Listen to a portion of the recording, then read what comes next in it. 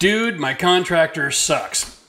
One of the most common things I've been hearing lately in our forum chat for members. Listen guys, in this video we're going to talk about the problems with the current renovation marketplace and the solutions. Okay, so if you're in the market to hire a contractor or you're doing a mix of DIY and contracting, this video is very, very important because the market has changed dramatically in the last couple of years. We're going to talk about the problems with it. Let's just jump right into the problem. Yeah, people retired, right? A large majority of the workforce is retired. And the same time that that's happening, the large majority of the workforce that should be entering the workforce, not in the mood to work. Imagine that. So here's the deal. We have a new generation of folks that have decided that blood, sweat, and tears is not a good way to make a living. At the same time, the market conditions are such that blood, sweat, and tears is the best job on earth. Figure that one out. Right now, if you're in the trades, you can make almost double what you were even 5 years ago. You can make more than most professions. And because you're running your own small business, you can write off all your expenses. It is a really lucrative business right now. And because the demand is so high for the skills, they're charging insane amounts of money. So let's just dive in. We'll break down all the problems, okay?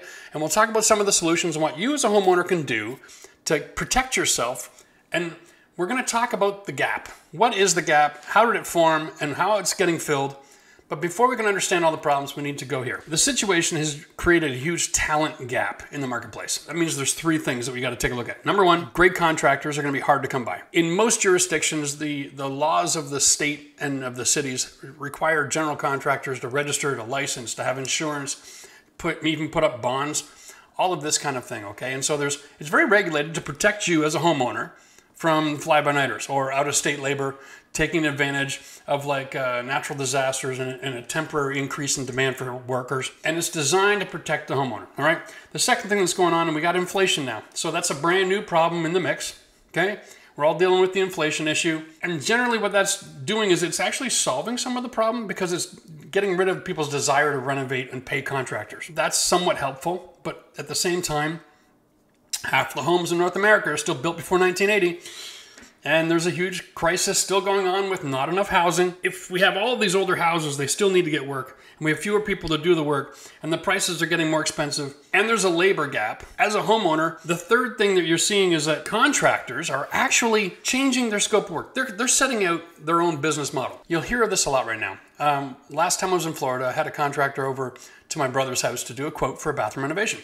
And I went on Angie's List and we did all the forms. We wanted a custom contractor. The guy shows up. He's there as a salesman. And we're like, we want this and this and this done. He goes, oh no, we won't move any walls. We won't do any custom work. All we'll do is remove a tub and tub surround and replace it with a brand new tub and tub surround. And it's going to be about $8,000.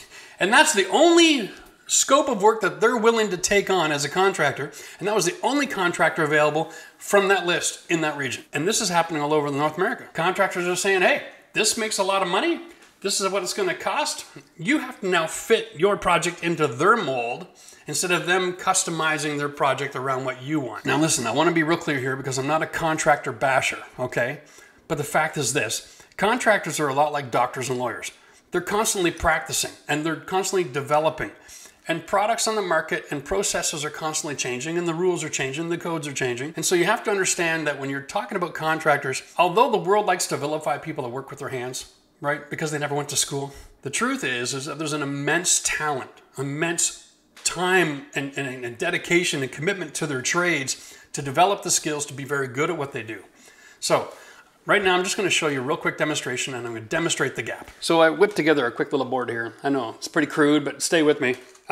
This is the labor market and what it looked like 5 years ago.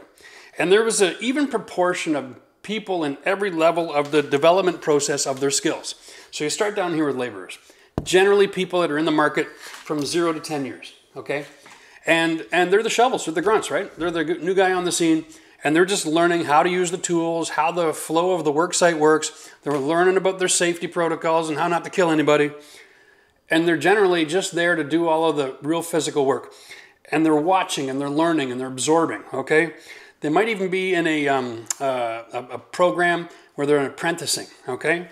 And generally speaking, the same number of guys are joining the labor force every year for like the last 100 years. And it's been really consistent. Now, the next step up, of course, is the installers.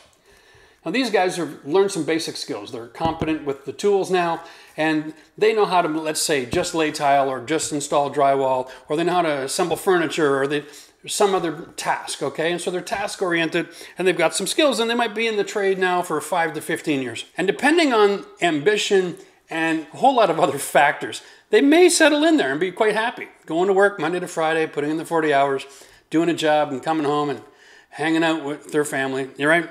The next level here are the renovators, okay? These are the guys that have been around long enough. They've developed multiple skills, and they may or may not have a trade license, but they might be licensed as a renovation contractor for residential or commercial in your state, okay?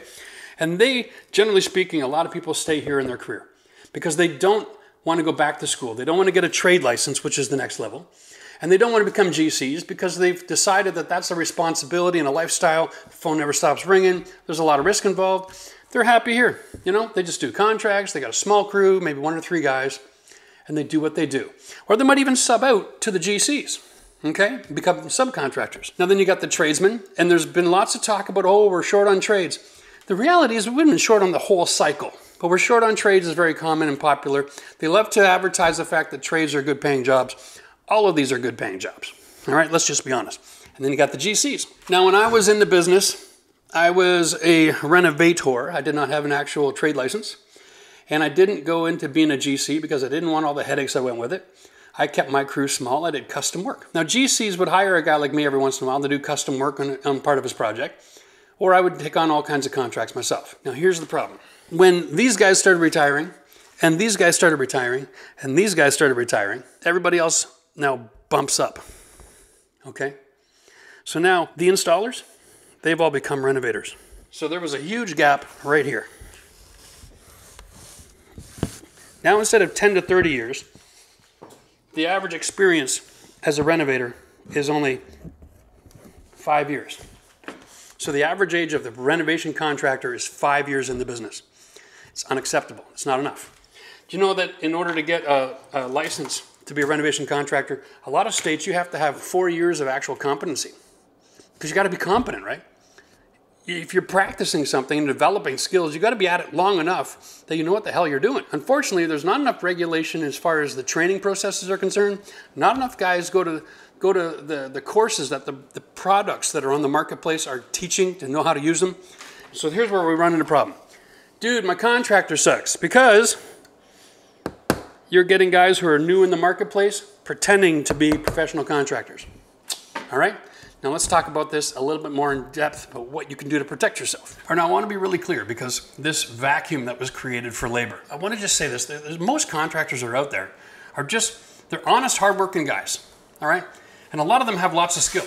And you're going to find that the ones that have the most skill and the most history, the most reputation are going to be booked off into a year, year and a half, 2 years down the road. The ones that are available, generally speaking, are going to be the guys of, well, either a lower quality, lower reputation, or they filled that vacuum and they're new in that level of responsibility as far as contracting is concerned. As a homeowner, you've got to understand that that's who's in your door.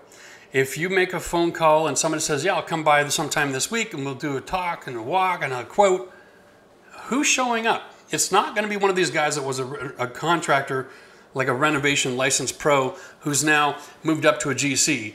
It's not going to be a seasoned pro. It's going to be somebody who's young, who's maybe 25, 30 years old, been around for a little bit, and now he's taking a big bite. And, you know, and I got to applaud the attitude and the desire, you know. But guys, if you're one of these guys who's moving up, do yourself a favor and try to minimize the scope of work and the projects you're taking. You don't have to take every job that comes along just because it's available, right? Try to stick to some area of expertise that you've already developed over the years. Stick to that area of expertise and then slowly grow out, okay? But go do yourself a favor, contact your suppliers. They all have local reps. The reps have got information as to when you can get training and get some training, okay? Expand your understanding. You're practicing, you're growing, you're learning, I get it, but you're gonna take on more responsibility than you used to and you better have the knowledge to go with it. Now, homeowners, the reason I'm getting comments about my contractor sucks is because you're not aware that you're hiring people that don't have as much skill to do the same job as what you were accustomed to 5 years ago. And what you're doing is you're saying, you're price shopping, right? Because the guys who know what they're doing, They're expensive. If you're a homeowner and you're price shopping for your renovation, you're gonna end up paying for it twice, because you're gonna hire the first guy, you're gonna get all upset, you're gonna become a member, you're gonna send me pictures of what he's up to, I'm gonna say, yo, he doesn't know what he's doing, you're gonna fire him, and then you're gonna have to hire somebody else to come in and do the same job a second time. And that's an expensive way to get a contract done. It'll end up costing you more than if you wait. Wait for the guy who can do it next year. I know it's ugly, but it probably still functions and you can wait. Or your best option to deal with this right now and moving forward, because this is not a this year problem, it's not a next year problem.